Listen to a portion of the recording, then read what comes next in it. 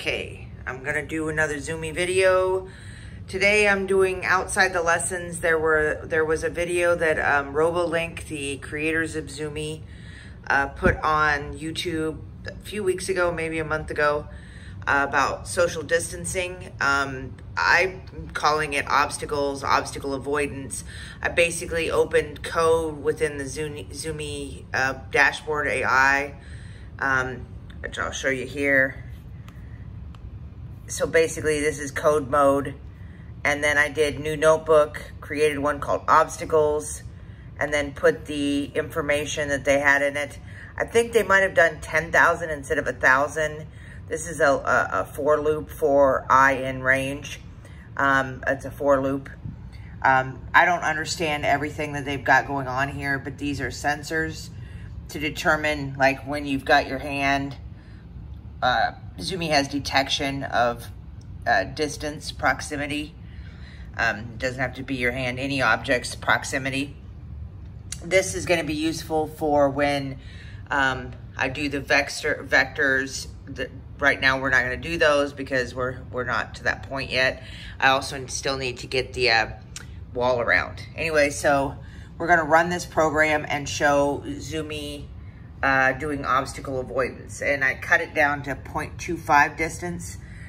Because I don't want Zumi to go too far. Earlier, I ran it too many times and Zumi started having some faults, like keyboard interrupt faults and stuff. And she kept going and I couldn't get her to stop. So we're just gonna stick with 1,000 and 0.25 for this routine. So we're gonna do run and we import the Zumi library there. So we do run, gonna do that. And then we're gonna use this to show when Zumi sees something, then she's gonna move. And there, she already ran through the routine. But you can see there, basically, she's detecting and she's detecting when it happens. So we're gonna run it again, just for a second. Oops, I wasn't within that code block, that's why it didn't run. Get rid of this one. This is how you delete. Delete. Now we're within the code block we want to be in.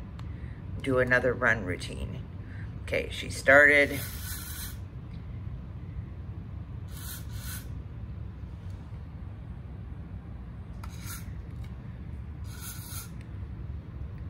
And I need to get the plastic down a little better.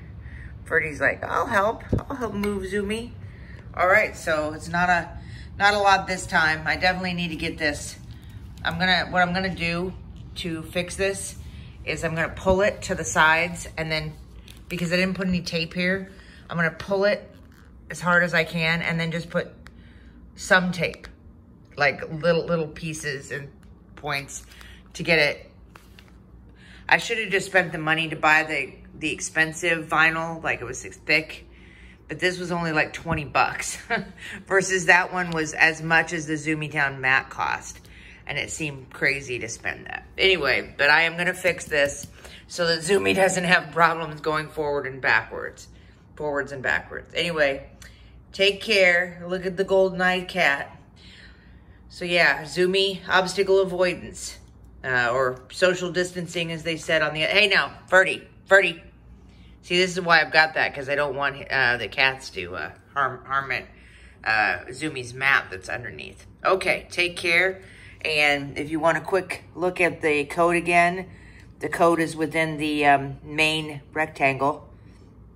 And these are the IR sensors. Okay, next week, hopefully, we'll be doing another one of the coding lessons. Bye-bye.